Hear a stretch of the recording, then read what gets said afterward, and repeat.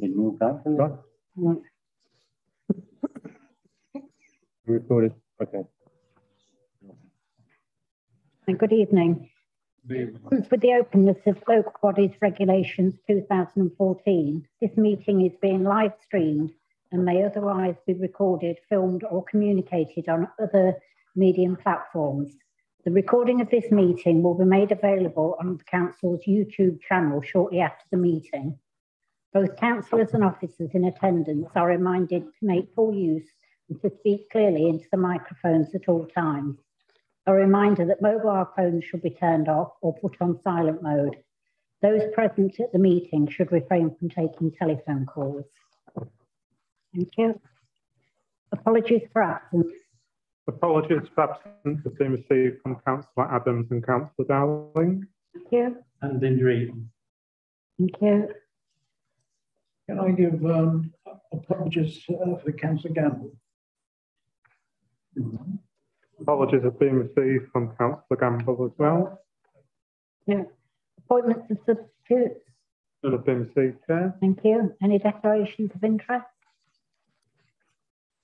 Councillor Charlesworth. Yeah, I have an allotment which I may refer to later, and I also used to run a business that required a licence from this department, so I'll declare that now. Okay. Okay, thank you.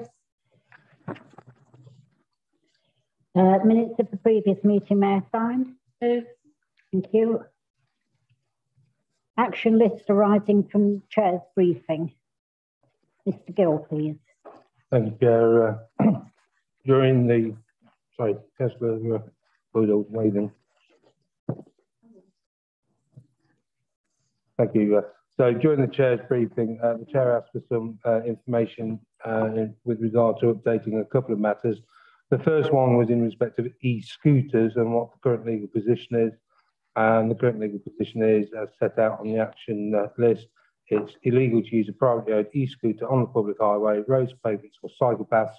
However, it is legal to ride a rental e-scooter where a trial rental scheme exists, subject to the local rules. And as of February 2022, there are 32 regions operating rental schemes across many of the urban areas of the UK. There is not a rental scheme within Oadby and Wilson Borough Council, so any use of e-scooters is illegal.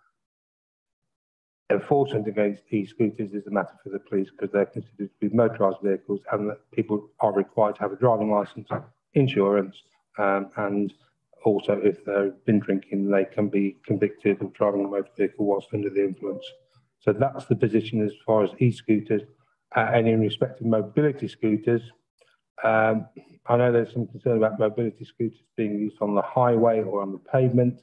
The Highway Code advises pavements are safer than roads for users of powered vehicles. However, users of mobility scooters on the pavement should give pedestrians priority, show consideration for other pavement users, particularly those who have a visual or hearing impairment, and they must not travel faster than 4 miles per hour on pavements or in pedestrian areas. If anybody has any questions on that, Chair. Councillor Lloyd, please. Yes, thank you, Chair. I thank you very much for putting this item onto the agenda this evening, because I have got some serious concerns about things that are happening in the borough at the moment, and I can't believe that they are not happening nationwide.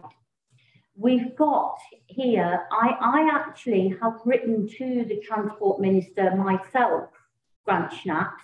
I haven't had any reply from him. Having said that, under the circumstances, I would find it reasonable to understand why he hasn't replied. But I have had 3 incidents now in the last 6 months where residents have made contact with me because they have on 2 occasions been knocked over by mobility scooters, one of which required hospital treatment and stitches to the face, and the other one where they were not pushed out of the way, but had to jump out of the way by an e-scooter on pavement.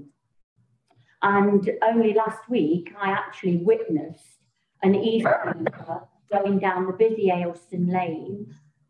You would not believe it, with a small baby strapped to the front of his chest. And he's there on an e-scooter going down the middle of the Ayleston Lane, which is not a minor road.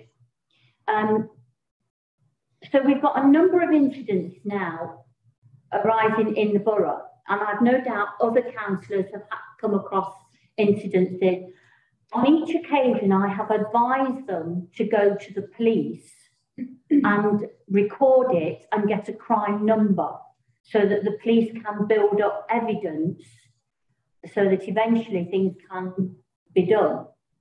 But I think as a council, I would like to think that we could be more responsible and take a little bit more action, and probably,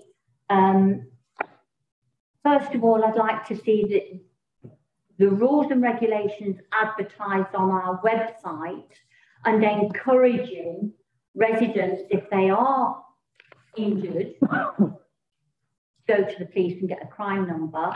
And secondly, if as a council we could actually write expressing our concerns to the Transport Minister or the Transport Department, because under the new legislation, I don't think, under the new guidelines, I don't think they go far enough to protect pedestrians on the footpath.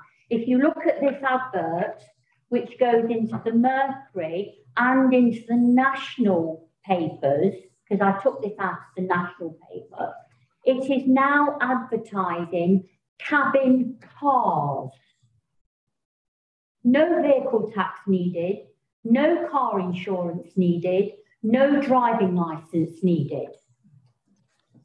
So these things, I mean, I wouldn't drive one. Hopefully I'll never have to, because they remind me of the Postman Pat buses. But these are going round on our pavements now. And we've just heard Mr. Gill say that they must not be driven at more than 4 miles an hour. Who's monitoring it? And if you get hit by one of those, even at 4 miles an hour, they can do some damage to you. So my biggest concern is the damage that they're doing to pedestrians. And secondly, that there is no comeback. Each of the 3 incidents I came across, Chair, the mobility scooters, the mobility things did not stop. So they were hit.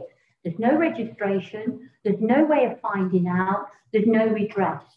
And even if they do stop, you've got to take civil action against them to get redress. And I don't think that that is what the government, who say they are prioritising pedestrians, I don't think that's actually working, and I don't think it will work. So with your permission, Chair, and whether this group would like to follow through, I'd like to see those 2 courses of action taking place, that it is put onto our website, quite clearly the rules and regulations, and advising people to go to the police and getting a crime number. And secondly, if we as a council, a licensing authority, could write to the Transport Secretary expressing our concerns that these rules and regulations do not protect pedestrians sufficiently on the footpaths. That's entirely up to everybody else now, whether or not they accept that. Thank you, Chair. Mr. Gill, do you want to come back? Thank you, Chair. Certainly there's no issue whatsoever in putting something on the website, and that can be arranged fairly quickly.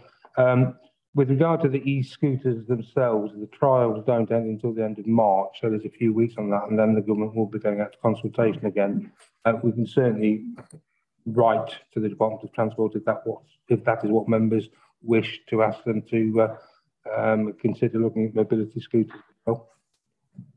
Thank you. Could we have a show of hands to give Mr. Gill some guidance? That's unanimous. Thanks, Chair. That's another job for me then. Moving on the Hold on, we've still got more questions. Councillor Carter, please. Thank you very much, Chair. I think I share similar concerns to Councillor Adele, but my question is perhaps the other way around. Having done some research on mobility scooters for my mother-in-law, I also discovered the joys of cabin vehicles, but also mobility scooters, which are designed to go at 8 miles per hour, and as Councillor Adele read out, are designed to be used on the road. These are quite big beasts. So my question is the other way round. What is the guidance, or what are the rules around these rather bigger beasts and their use on the pavement? Because clearly if you've got a small mobility scooter, it can manoeuvre quite easily around on a pavement or paved area. When you're talking about these cabin cars or these things which are like mini vehicles, they are somewhat more meaty things to deal with. So is there any guidance on those and any clarification or confirmation of the rules around their use? Thank you. Mr. Gill, please. I think this might be the first, actually, Chair. I actually don't know, Councillor Carter, so I apologise for that. My concentration was on the mobility scooters on the road. Can I ask you, if you leave that with me? And my colleague here is, sorry. I was working researching while you were talking. Yes, thank you. Mr. Wells has just handed me his laptop and he's been doing some research. The cabin car is designated as a Class 3 invalid carriage and can therefore be driven on the pavement and the road. So that's a frequently asked question. If members wanted to have a bit more detail as to what type of vehicles can be used on the road, then could I ask that you leave it with me? I can do some research outside of the meeting and then circulate a written advice note, Chair, if that's acceptable. Thank you. Councillor Bolter. Oh, Chair. Interesting. Can't travel more than 4 miles an hour. To the best of my knowledge, it's not got a speedometer on these vehicles. So I don't know how fast they're going. I would suggest it very much depends on the battery size. The battery torque will only give a certain amount of speed at any one time. But again, as I said, if you could leave it with me, members, and I will do a briefing note that I can circulate to you outside of the meeting before the next meeting. Depends if there's a headwind or a tail. Thank you, Mr. Cochran. Mr. Gill, you want to move on? I will, but unfortunately I've lost my, bear with me. Yeah, so the next point that the Chair raised was with regard to an update on the arrangements in place to facilitate street parties to celebrate the Queen's Platinum Jubilee. The street parties are being organised by the County Council. There is a county-wide approach to requests for road closures. There will be no charge for the road closures for the Platinum Jubilee. And on the agenda form, you see that it sets out the links to the documents. Every organiser has to complete an event form, and the event form comes through to us. We then send it on to county. There's a spreadsheet with numerous entries on it, which indicate that where the party is going to be held right across the county. But they do need to submit the registration form before the 15th of April. If they're going to have a county road closure, there is a little bit of flexibility in that this authority has its own powers under the Town Police Clauses Act of 1847, Section 21, which enables us to do road closures. So if people are too late, then we would consider actually exercising our own powers, certainly in the residential areas, small streets and closes, where people just want a barrier so that the neighbours can have a party in the street. Happy to take any questions if members have got any. No, there are no questions. We'll move on. Item 7, petitions and deputations. None have been received, Chair. Thank you. Item 8, licensing team plan. Presumably Mr. Wells, please. Yeah, everyone. The service, as I'm sure you appreciate, regulates and licenses people, vehicles and premises. There's a large variety and volume of work. Some of it is administrative, but there's also a considerable amount of fair regulation, both on a proactive and reactive basis. The pandemic has impacted on many of our businesses and also the way the team works. As one member of the team was seconded to work with me on a COVID response, and the former manager left in December this year. I believe, therefore, it's appropriate and timely that the report's before you, so I can set out a clear focus for the team, one which drives performance moving forward. In the report, in Table 1, I've set out the priorities and how we'll measure success going forward. Key messages, I believe, are providing clarity to our approach to ensure effective protection, supporting our businesses and improving outcomes and compliance without placing unnecessary regulatory burdens on those businesses. Happy to take any questions. Thank you, Chair. Councillor Charles. Thank you, Chair.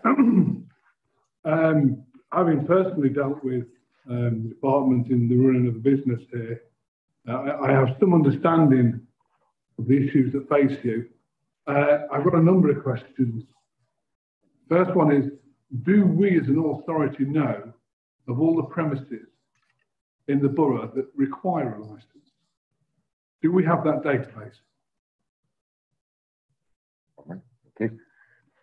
I think with the pandemic, we've probably got more information now than we've ever had before, because businesses were applying for grants, businesses were opening when they shouldn't have been, and people were reporting it and so forth. So I'm more confident. The answer is no. We don't know every single business in the district, because some pop up, some go, but we are better informed than we've ever been before. Thank you. And of those businesses that we do know about, how many are up to date with their licences?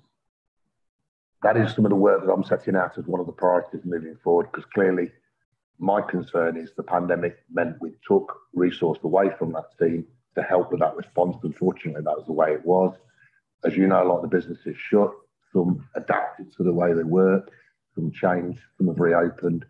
So I think moving forward, I'm really keen that actually we do that. We make sure they're paying the right fees, and actually we do enforce against those and make sure they fulfill the conditions, because it's only fair for any other business that we're doing it for everyone. I think you're quite right. Businesses should be paying what they owe, and they should all be singing from the same hymn sheet. What I do have concern with is the admin side here. One case in particular, I won't mention names, but they were sent a bill for £540, which they clearly didn't owe because of poor record keeping here. And it was a license, an alcohol license, and it's incumbent upon the license holder to come forward each year and do that piece of work, sure. Which I find odd, because I mean the license was £70 now established, and yet I've got an allotment for 20-something pounds, and I'm sent an invoice. Yet all these more expensive licenses and sundries and whatever are not. It's incumbent upon that. I just find it odd that tiny bits you get a piece of paper for, and the other items you don't. Councillor Charles, Mr. Gill has an explanation, I feel. 1 second, please, Mr. Gill. And what really concerned me was that this licence holder had to provide proof of payment that he'd made to the council, because we hadn't got proof of payment that he had done that. That I find disturbing. I don't know whether it's a one-off. I hope it is. But the fact that it happened, it doesn't reflect well on this council, that people have got to dig back through years of bank accounts to prove they've actually paid this council something. I think our financial department not just your department, but the financial, you need to work together better, because there was clearly some disparity between licensing and finance, saying, well, no, he's not paid, but you're saying he was paid, and that's not acceptable. Not to members of the public, it's not. So I think you've got a bit of work to do, but I'll listen to Mr. Gill's explanation. Thank you, Councillor Charlesworth. The starting point is that the council is not under any duty to issue an invoice for any annual licence fee. That is the duty of the licence holder to make sure that they do.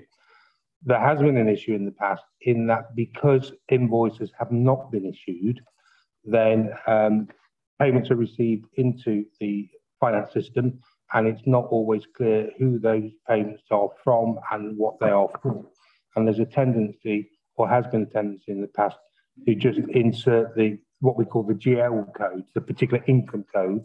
So that income code, which is 9 numbers, might have 40, 50, 60,000 transactions against it. So it then becomes a massive job to try and identify who's paid and who hasn't paid.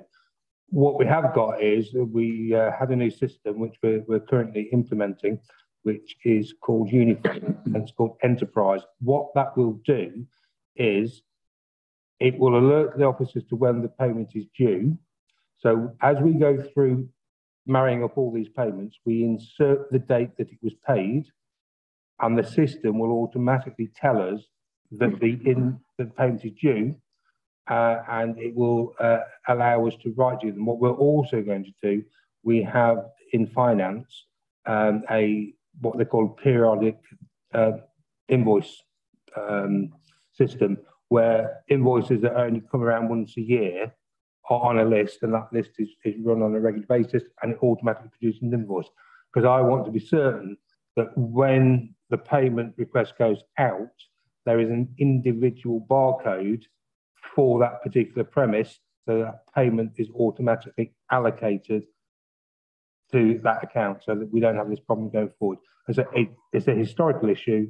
As you go, it was before my time, but obviously we're well aware of it. And Mr. Wells and I, working with the licensing team, are keen to make sure that going forward, as soon as we know that somebody's paid their license this year, we enter that date so that the system will automatically tell us next year that it's due. I hope that clarifies the position. It does, thank you, Mr. Gill. I mean, all I want as a member is an accurate, up-to-date and fair system in place for residents and businesses. Thank you. Councillor Portman. Somewhere I've lost it. Somewhere in here I've learnt that we license 10 hairdressing salons in the borough. My quick thought of that is that there are more than 10. And in addition to that, I know from looking on the internet that there are a lot of people operating, a lot of people operating from home, doing whatever beauticians do and whatever hairdressers do, which are licensable activities. Are we able to license them, and what control do we have to make sure that people receiving the services have the same sort of protection as they would in these 10? And I'm not sure how many beauticians are beauticians covered, but basically a lot of people seem to be operating at home. How do we find them? I think it's not only people operating at home, people rent out a chair in a salon, don't they? So it's individual hairdressers rather than the salon that I think you probably want an answer to. Yeah, the position is with hairdressers, the premises has to be licensed and the person has to be licensed, but they only ever have to be licensed once. It's not an annual fee. So if you've got somebody who was a hairdresser and started in 1980 and had a license, that is it as far as they are concerned. New people coming into those premises require a license. They are actually dealt with under the Leicestershire Act, so it's not the normal things. There's currently a debate taking place in government to extend the licensing regime to include beauty therapists and microblading and all these things that I don't know that, but I hear about them, but I don't need them, to be quite honest. So we're hoping that shortly, we did consider at one stage trying to introduce some bylaws to address these issues under the Local Miscellaneous Provisions Act, but we did receive advice, legal advice from a barrister that would be stretching the legislation too far. So what we've got to do is wait for government to introduce the new scheme.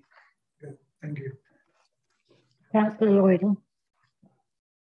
Yes, thank you, Chair. Having read this report, I've always been under the impression, and I don't think it's wrong, that there is a very heavy caseload falling on the licensing department.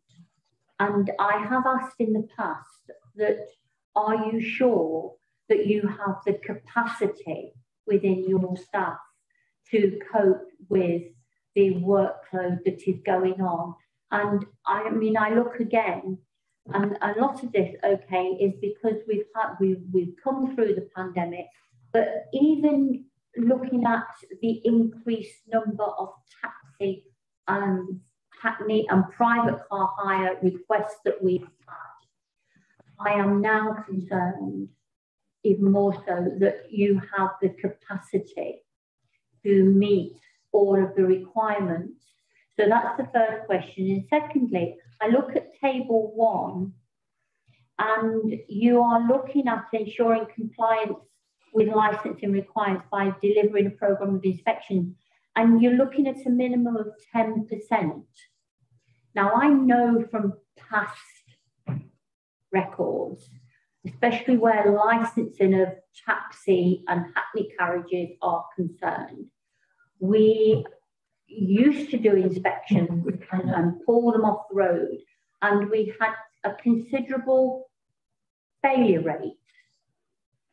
Are you happy that 10% inspection is sufficient enough to catch on the irresponsible ones that we have? I'm not talking about a good number of responsible ones that really think about but because we've had such an increase in requests, surely we have an increase in, they usually go together. Are you happy with that 10%? Because I'm not sure, as I would be happy with it. I think the answers probably are integrated. So capacity is a challenge for us. We're keeping that under review. We're looking at some temporary support to get records up to date, as Mr. Gills mentioned. With the new system put in place, we're trying to get all those records put in and implemented up to date. My view is by working smarter and with a clearer focus, it's achievable. So that's my initial view. I've recently, obviously, Mr. Corcoran leaving in December, Mr. Gills asked me to sort of look into environmental health and how we run things, include licensing.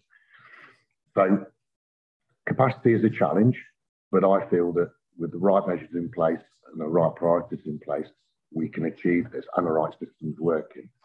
Coming to the 10%, 10% was put in really having regard for capacity in number 1. Number 2, if that 10% is telling us there's a real problem here, there's a lot of failures, a lot of problems, a lot of issues, we will have to up that, really. And we will have to up that to ensure the safety of the licensed activity, whatever it might be. The other thing we are doing is that when, for example, one of our food inspectors goes out to a licensed premises, we're getting them to check the license conditions and the display in the right format as well. So we're trying to work a bit smarter across different areas, but actually doing education work. So they're not going to visit a licensing officer and then one from an environmental health officer. So clearly by integrating it to one visit, that will save time for the other. So the 10%, coming back to that point, is really, we need to be doing some more. And I'll be honest, we're not really doing that number. We need to be pushing that out, making it clear to you that's what we want to do. If that's telling us there is a problem, then we will have to increase that. Hill, please. Oh, sorry. Sorry, can I just make a comment on that, Carol? Mr. Wells has made the point about working smarter, and the system that I mentioned to Councillor Charlesworth is a system that has built-in workflows. So it actually manages the work. It tells us what the next stages to do. So, for instance, when you get a premises license application in this 28-day consultation period, when you enter that into the system parks it over here for 28 days. So the officer doesn't have to do anything with it, doesn't have to worry about it. It's not sitting there on the desk. If during those 28 days a representation comes in, then the system will bring it back from the 28 days to today. So it's input into the system and it comes back to the officer and it shows them the work that they have to do and the priorities that they've got to take. And adding on to the point that Mr. Wells made about doing joint visits with the food safety officers, we are currently shortly going to be rolling out some mobile devices. We've purchased a number of Surface Pro devices, which are wirelessly connected. They will link into the VPN, so to the council's network. So the officer, whether it be an environmental health officer, food safety officer, licensed officer, when they go and do their inspection, they will be able to input all of that information directly into the system whilst they're at the premises, rather than having to come back into the office with a load of paper notes and then have to put the notes in and then have to generate the letters and the emails. So I would say it's all about smarter working and making it more efficient, and that should free up a considerable amount of capacity. And also, given that most of the applications that we are now getting are electronic in terms of taxis and premises license, etc., that also speeds up the work, because there's no need to have to stop what you're doing to go to the scanner to scan it in and then send. So we're looking at all those things to make the systems move better.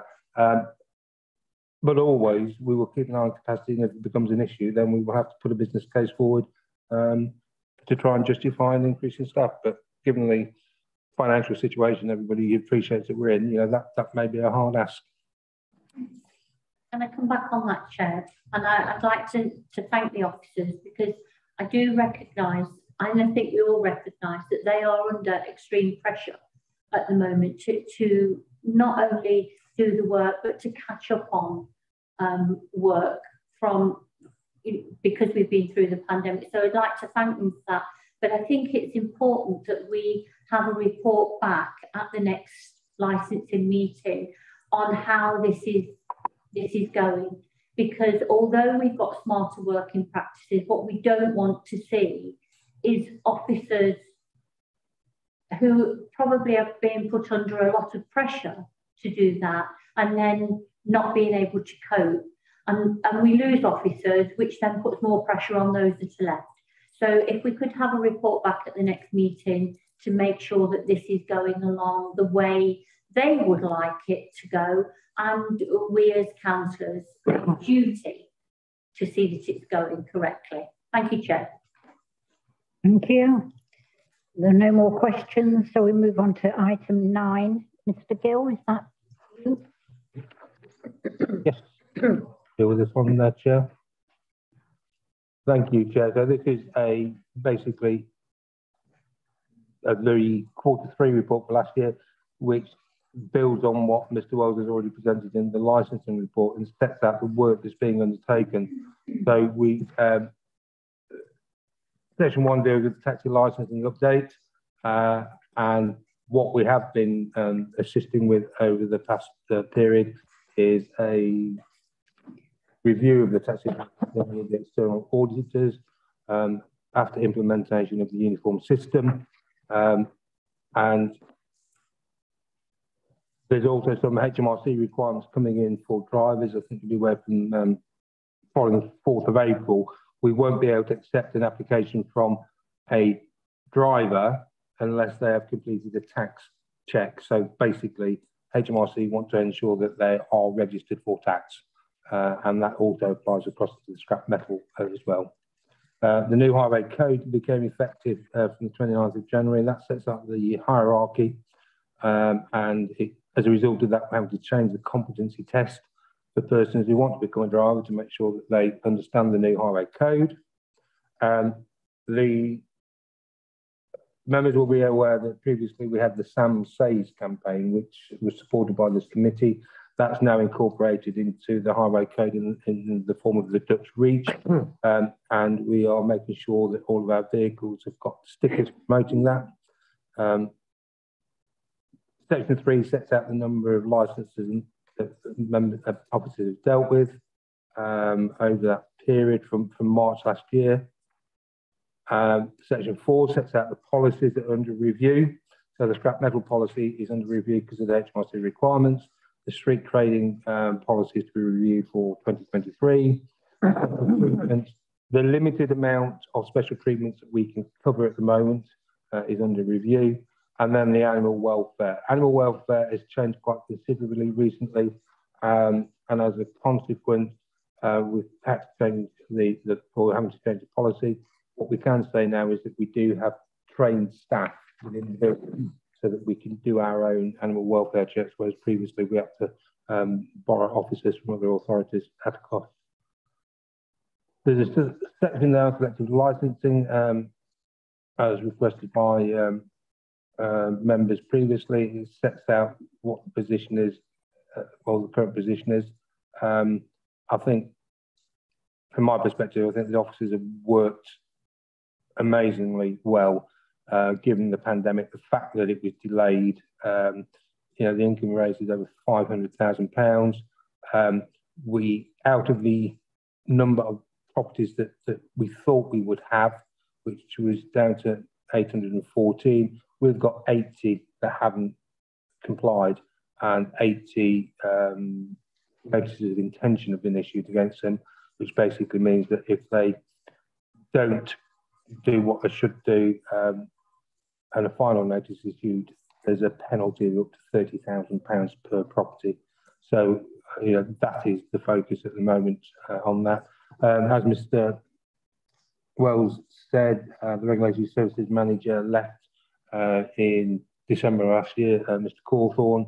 We're currently out to advert for a selective licensing team leader who will take over the team if we're fortunate enough to appoint. Mr. Wells will be conducting the interview shortly, and part of the role of that post will be to do the necessary groundwork to determine whether or not there is any other area of the borough that the selective licensing process could move across to.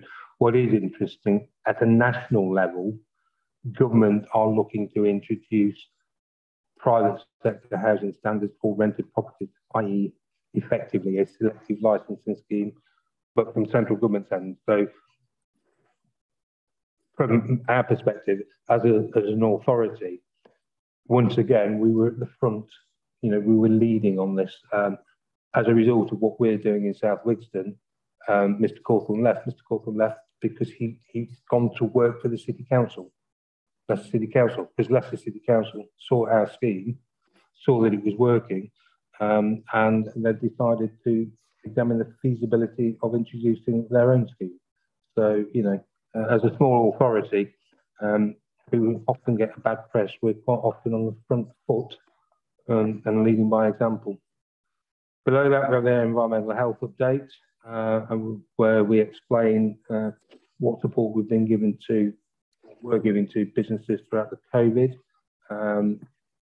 pandemic. There's then a short section on air quality. I'm sure a member will ask a question about the AQM on Blaby Road, so I'm going to preempt that question before I get asked it. The difficulty has been with getting the electricity supply in place, then with getting the meter in place, and then when the machine was built, the connection was on the wrong side for the meter. So we are working with the supplier, and we are pressing to get that sorted as soon as possible. And the big issue was during COVID. Every time we tried to get it in, it was delayed and cancelled. But Mr. Wells and his team are certainly on top of that and pushing to get that moving as quickly as possible.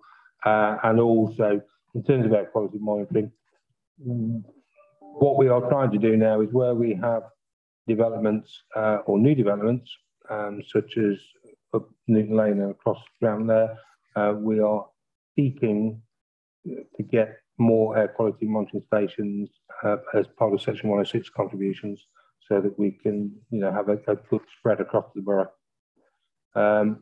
Food safety update. Again, food safety has been an issue. Staff shortages, difficulty in conducting inspections, but we are following the FSA guidance. One of the big issues was the number of people who took up home baking during the pandemic and started selling on Facebook and wherever. So the number of premises that were registered was astronomical. We did apply for and successfully obtain a grant from the Food Standards Agency. So for just short of £1,800. So that allowed us to triage all of the new food businesses that have been established since the lockdown, and they're now being programmed into the routine inspections. But quite a lot of them that originally registered are now no longer doing it, because the people that were doing it have now gone back to work. So, it's a changing feast. And you'll see from April 2021, we received 150 new registrations. So that's a lot. It sets out the 7.6, how we classify a high-risk business, and it sets out that what we have got. We are happy that we are in front of the FSA's roadmap for dealing with food safety. So they set out a plan of how we should deal with it, and we're confident that by the end of March we will be in front of that, and that's because we've been able to utilise a couple of environmental health officers on an ad hoc basis from Harborough. So they've been working their Saturdays and evenings, whatever, for us. Get sorted. Dog contract update.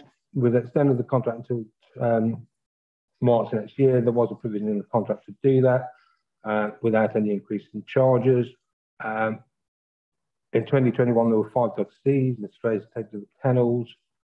There hasn't been any FBNs issued for dog fouling, but 36 requests have been made for footpath stenciling across the borough. We are aware that that contract has to be renegotiated next year, and we are also aware that the price, charges will undoubtedly increase. But in the interim, what they're going to do is they're going to try and facilitate a free microchipping event during the summer for the benefit of residents. So that's the update, Chair. I have to take any questions. Thank you. Can I just ask, this government scheme for selective licensing that you're saying they're coming up with, will that affect us in cost-wise? If the government are going to introduce something, they usually want the money for it. So the fact that we've already got it in place in South Wigston, will it affect the money that we get in from it? No, it won't, Chair, because the way that the payments are made on the selective licensing scheme is in 2 parts. Firstly, there's your application fee, and then secondly, there's your enforcement fee. Application fee has to be paid on application, paid when your license has been issued. It's unlikely that scheme is going to be introduced in the near future. These things take a long time. At the moment, government are consulting with local authorities about what powers would be needed to enforce any such scheme. And one of the officers went on a seminar 2 weeks ago. And it's interesting that the government asks those authorities that have got the schemes in place how they felt the enforcement powers should be developed, whether they should be developed through the current powers that we've got under the Housing Act 2004, or whether there's another way. But what government were actually doing is asking for authorities' experience and understanding of how we'd operated the system, so that they can take the best bits of the enforcement side and then put it into their scheme. So again, that's another good example of where we have an input at a national level, never mind at a local level. Thank you. Councillor Corcoran. Yeah, I think the thing as far as government's concerned, Chair, is don't hold your breath, and we need others follow for once. But I don't think that the way the government, like the system we've got at the moment, is we can do something that is needed, which is unpopular with the landlords, but we get the blame for it and not the government. So I don't think they're very clever at this, and I don't think they'll want to take the blame for this. But this is good. It will raise the standard of housing in our borough, and I really do welcome it. So, but I'm just cynical of government, this particular government, if you understand me. Now, I'm surprised that Councillor Bolter hasn't mentioned this, but I'm looking at the 80 notices of intent and the failure of this number 80. Now, I look at 80 times 30,000, which could transform the, jokingly, which could transform the finances of this local authority. But the question I really want to ask is, what is the timetable of this? Because in order to make it credible with all the people that are cooperating and doing the right thing, it is important that these 80 do the right thing or get done. And I don't want to hear a story that we haven't got the resources to do it. And I just wondered what plans are in hand and what is the sort of timetable. Mr. Gill. Unless you want to. First of all, I'm not sure that 30 is correct. I think it's more like 3. Is it? I think that might be a typo. So No. Yeah. So we'll clarify that in a few minutes. Before you all get too excited. But so what we're doing this month is an inspection schedule, which will pick those up. So in other words, those that haven't applied, those that are failing to comply, so forth, they'll all pick up an inspection schedule, and then we'll go through those on a risk basis. So we'll pick the ones that haven't applied first, and they'll be done as soon as we possibly can. So the priority is if you're getting the applications in, getting all the information in, making sure people are aware, so communicating with the landlords, with the agents in the area, with owner occupiers, with tenants and so forth. So that's been a priority and a real focus. And bearing in mind, I'm going to say it because you knew I would, the team have been down to 2 people since the beginning of December. So I've pushed them to concentrate on that. And then when we get to March, the plan is to get the inspection schedule sorted and get cracking out there in the inspections. And they've already started, just to reassure you. And those 80 will be the priority first before we get on to the others. Can I just ask, are these 80 already at a penalty stage? At what stage does the penalty come in? Right, the 80 have been issued with a notice of intent. Basically says that either sort it or then we will look to issue a final notice. So there's a staged process. Firstly, you have to issue them with a notice of intent. The number was much greater than the 80. I think it was something more about 120 or 130. So the service of the notice of intent was sufficient to bring people to the fact that they'd got the licence. You go through that process, and then, as John says, what's going to happen is they're going to do the inspections. At that point, if they haven't done it, they will be issued with the final notice.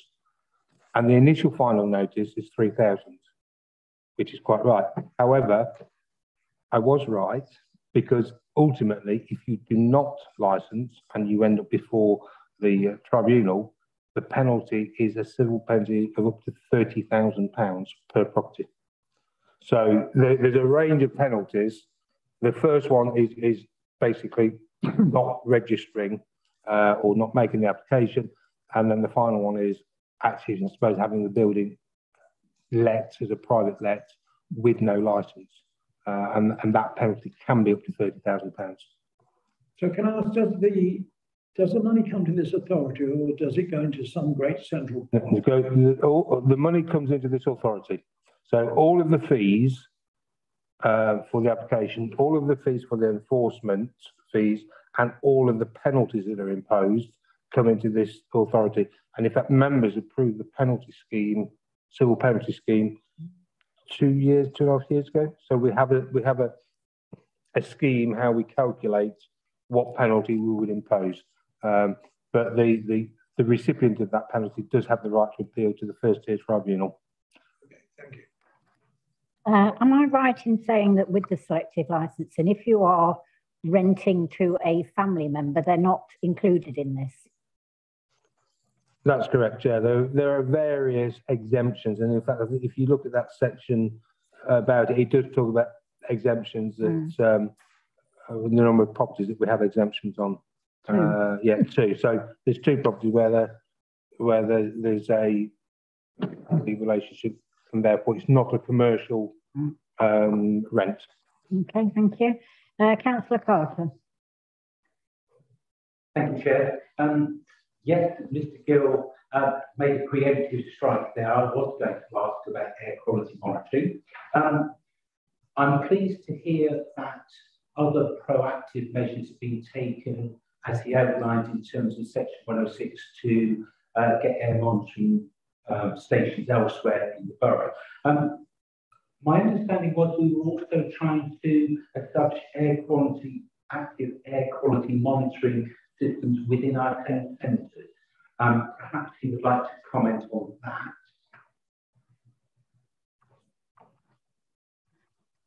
Well, what I can say is in a future meeting, we'll bring in an action plan back to you, which will give you more clarity on that. This is work I'm now picking up, given that the regulatory service manager has left, and stuff I'm being made aware of that now needs pushing that hasn't been. So I'll bring that back to a future meeting to clarify that for you. Thank you very much. And the other question I've got relates to item 8.1, top of page 73. It gives figures for the number of dogs we've seen in 2021. Do we have any indication of the figures for 21, 22 to date? I think I'm conscious of that because we hear a lot about dogs that were purchased during the pandemic. People have gone back to work. So in the back of my mind was a slight alarm bell that figure could have significantly gone up, whereas the second line there says this is a reduction on previous years. What is the situation as far as 21, 22 is concerned? I think it's probably trebled. I can't give you an exact figure, Councillor Carter, but I think at the end of the day, you're quite right. The pandemic has had an impact, and that's cost the whole of the county. So I met with a contractor about a month or so ago, was talking to them about the impact of this and obviously future operations and how we can extend the contract and so forth.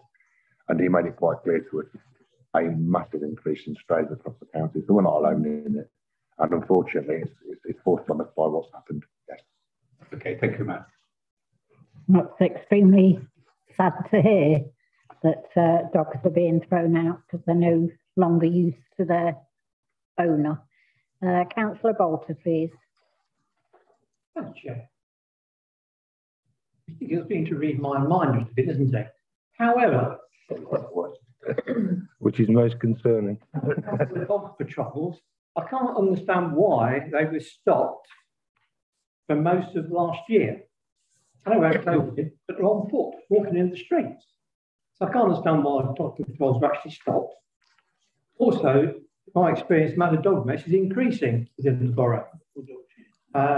You know, so I expect to see some action from the dog wardens regarding that by the next reporting time.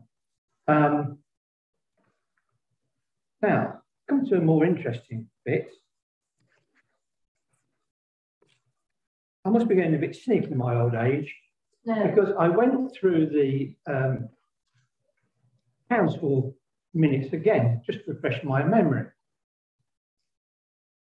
Getting older, my memory is perhaps a little lacking to what it was, but then I read it back to the budget papers. On the budget papers, it said that the enforcement for selective licensing, now at this point, make it clear, I'm not going to declare an interest because I've already done that in the past, and this is a general thing about licensing, so that's out of the way. We were told the original budget was £550,000. Then we were told, that's the wrong figure. It's £282,000 less than that. Right? Now, in today's paper, we've got £516,000. So from the budget papers, when we set the budget just 3 weeks ago, we've increased £234,000. Now, somebody somewhere must be wrong. Are they wrong budget papers when we're given the wrong figure? No. Sorry, no, it's not wrong, Councillor Bolter. The position is that in the first year, 2021, it was £234,000 income. In the second year, it was £282,000, which makes £516,000. The £550,000 that was in the budget papers, as I explained previously, was an error. The scheme was never, ever going to make more than £800,000 to £850,000. That was going to be front-loaded because of the way the applications go.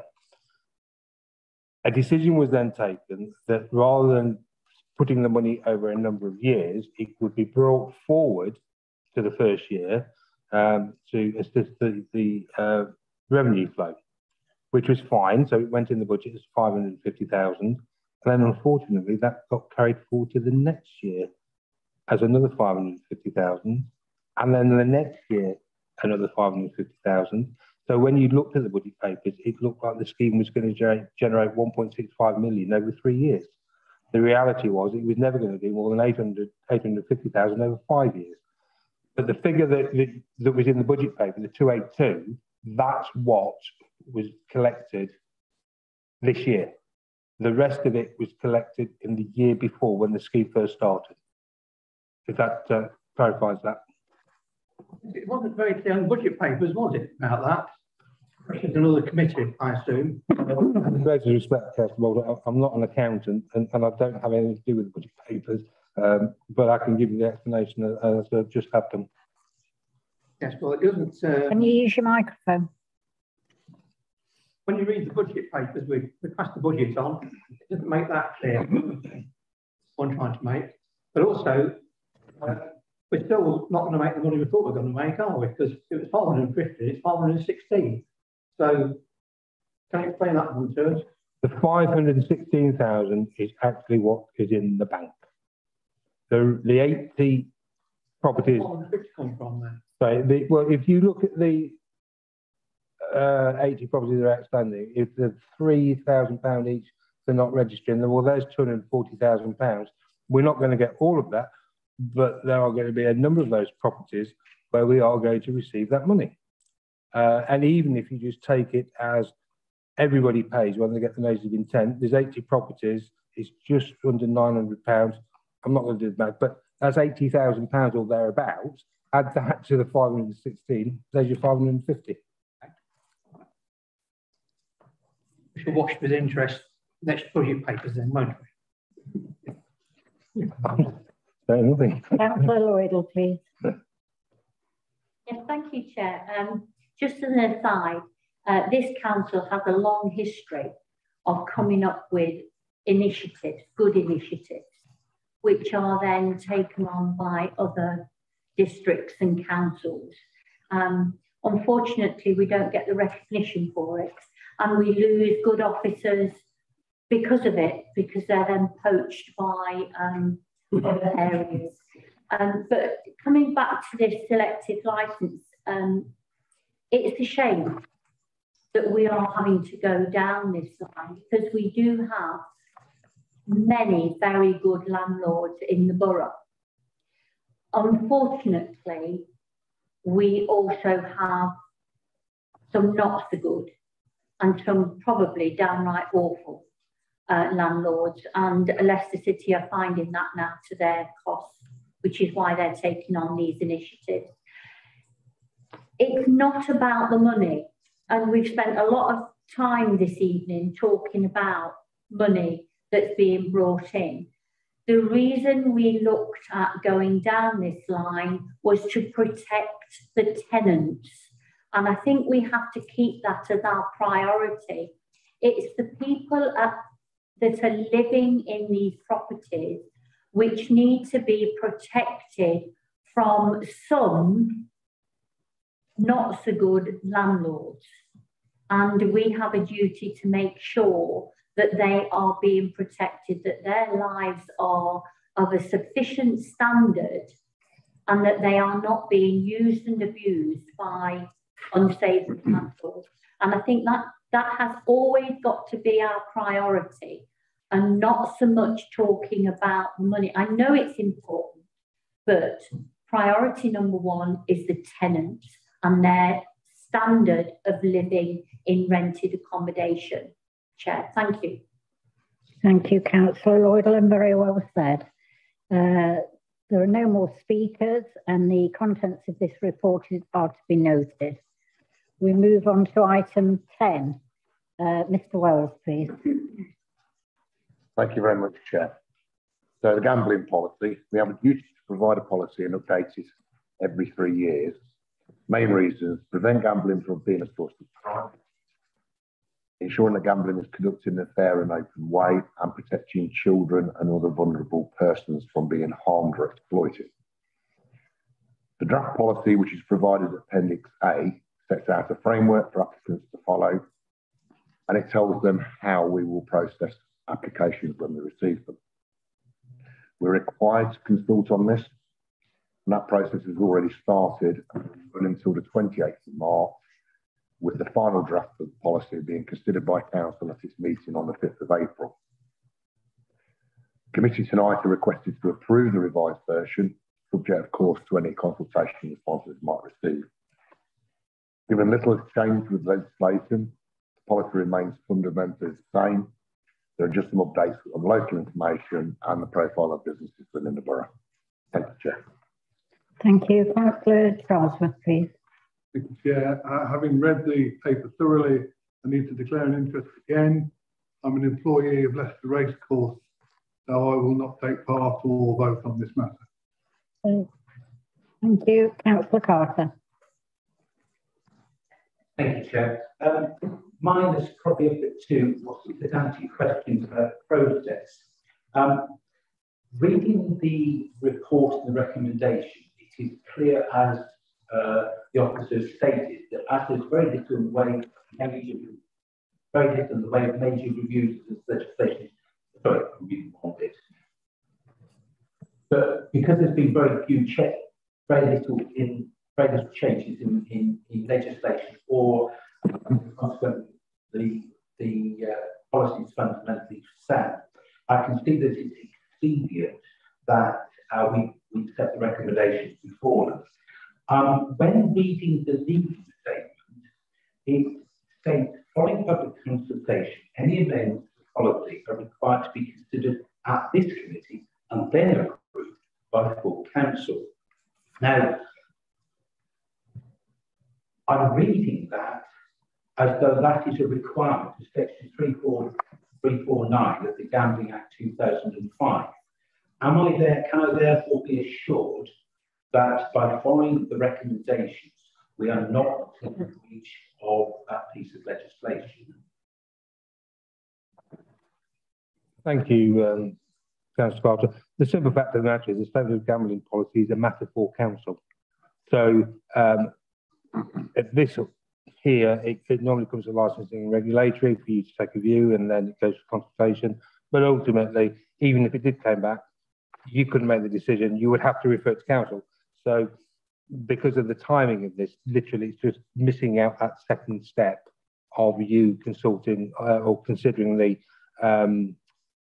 representations. And it's considered to be very low risk on the basis that on the last occasion the gambling policy was approved, we didn't have any representations or consultation responses, and the safety net, if members were concerned about not seeing it, is that the delegation is to myself in consultation with the chair, and I say it's extremely unlikely we're going to get any responses that would need any amendments. Yeah, thank you very much. I fully understand. It's just the way I read that, it seems to imply that the legislation required it to go through a three-stage process in order. The other question, which I think is a fair question to ask, is with reference to 2.5, that states the draft will need to be taken to council for approval. Once it's approved, it must be published for 4 weeks prior to coming into force. There is that saying is coming into effect because the actual policy, section 14.0, talks about it coming into immediate effect on the 5th of April. So just seems to be an inconsistency. If I read it, the statement of licensing policy will come into effect on the 5th of April and will be valid for 3 years. There's a bit of inconsistency between the report and the actual draft policy. Well spotted, Councillor Carter. Thank you very much, and that will be amended. Thank you for your consultation response, Councillor. Councillor Lloyd. Yes, Chairman, I've got no problems with this report whatsoever, but I'm on a bit of a hobby horse at the moment, because I've read through this report, and as I say, I've got no problems with it. However, and I hope the rest of the group will agree with me, I do have serious concerns about gambling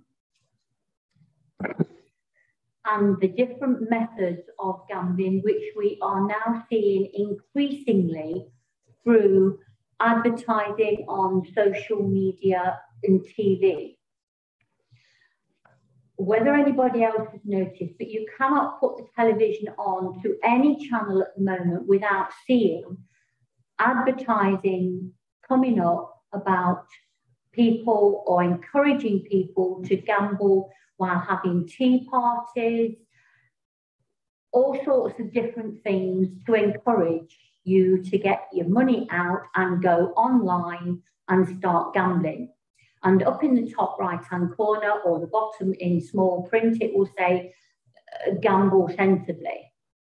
And I just wonder whether we as a council could use our initiative once again and to send representation to the Gambling Commission expressing concerns about the increased amount of social and TV advertising for gambling.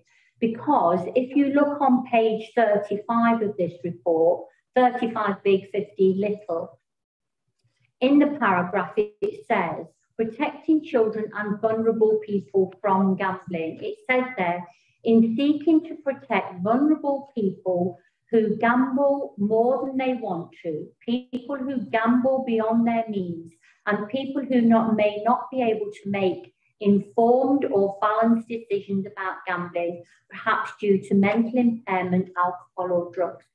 We do have vulnerable people around, and these adverts are so persuasive to encourage. And I know it doesn't make part of this licensing objective here, but as a group, I think we probably ought to be taking another step and asking the Gambling Commission to take a look at the online and social media gambling to try and protect more vulnerable people. And I know that's probably, if this group will allow it, going to give Mr. Gill some more work. But I know he loves it. But it is to express our serious concerns about that.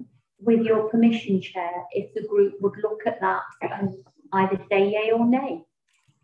Okay, we'll speak about it after we've had all the people who want to ask questions. Councillor Kaufman. I'm full of admiration for Councillor Carter. I think he deserves a gold star or whatever. I was going to ask something rather different than that, because I don't have the ability of that Councillor Carter has to spot these things. And what I'm going to ask, in future, when we have these various statements, policy statements, where they're almost the same, except minor changes, is it possible to identify the changes so that lazy people like me will read what I want to read rather than what is down there? can easily identify the changes in something like this.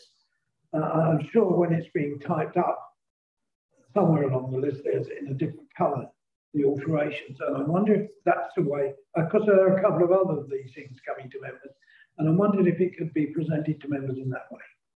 That's all, Chair. We can certainly do that. I'd be reluctant to do it in terms of track changes, because track changes get very confusing. We could put the amendments in a different colour, but then would members want a copy of the previous policy? Because I'm trying to work out how you would know what's changed. If I just put something in red, well, that's fine. But what did it say before? So, you know, whether you wanted a copy of the old policy as it stands, and then a copy of the new policy with the changes highlighted in a different colour, or underlined, or done in italics, or something. I'll leave it to you, Chair. I'll leave it to the officers, but some ways that we can easily identify. If we want to look back at the old policy, once our attention's been drawn to it, we can. And while I've got the floor, I'm noticing that despite the efforts by officers here, I think everybody has got a paper copy of this agenda. It's obviously proving to me that I'm not the only one that struggles with it on a computer. Perhaps we've learned something by that. Perhaps we've learned that we should replace iPads with laptops with bigger screens that might make it easier. Thank you. Councillor Bolter. Thank you, Chair. I think I'll make a small comment. On page 35 at the bottom of the page, or 15 at the side of the page, also one that's confusing, these different page numbers. Types of licence, casinos. Now, it says here quite clear, there are no current casinos operating in the borough. Fine. It says here, we can pass a no casino resolution on 1666 of the Gambling Act. Should we consider doing that? In view of the population we've got in the borough, I think it might be prudent to actually go down that route and pursue a no casino policy within the borough. It's not compulsory to go to a casino, is it? Just make a comment. And the fact is, we don't have any casinos in the borough. The Gambling Act was passed in 2005. There's never been any application or attempt to open a casino in the borough. Does that mean that I don't have a crystal ball? What's the chances? You know, in what, 17 years, there's never been an application. If an application came in, you would deal with it in the appropriate way, and you could refuse it, you know, if it came. It's entirely a matter for members, but I think that there's lots of other things that we're doing that you know, are more pressing than one of those. But if members chose to do that, then that's down to members. That's fine, but what grounds could you refuse it on? If you've got no policy, and it fits in the licence policy, you can't refuse it. So if you pass this act, it can't come anyway. But it's very similar to the Licence Act 2003. You've got your licence objectives. If your licensing objectives are not met, that would give you a ground for refusing any application. Just like if you had an application for a licensing, for a premises licence, and it came in and it didn't comply with the licensing objectives, then you could refuse it, despite the fact that you might not have a policy that deals with that specific thing. So it's not. It doesn't mean to say because you've not got a no casino policy doesn't mean to say that somebody could walk in and you have no option but to grant it to them. I think that's the way I'm trying to put it. I think at the moment, Councillor Bolter, there's a lot of other things that are more pressing. Councillor Lloyd. Yes, Chair. I mean, in light of what I've just said, people will probably think I would agree with Councillor Bolter and say no. However, I think once you say no, you'll get somebody come along and say, but I was just about to apply for one and I'm going to challenge it. And then we're going to have to start defending the case. Surely it's much better to have conditions imposed or have conditions sorted out ready in case one comes along, rather than saying no and then having to defend a challenge, which will come because people are like that. I don't think saying no and then having to fight it later on. I could see somebody wanting to take it to the High Court and the European Court of whatever, if we're still able to do that these days, I don't know. So I'm not happy with going down the line of saying a blanket no. Councillor Bolter, I'll let you come back, providing you quick. There's no right of appeal. We pass this policy, there's no right of appeal. According to this paperwork. If you pass the policy itself is always susceptible to judicial review. Always. So what does it say here? There's no right of appeal. Where are you looking at, Councillor? Page 36.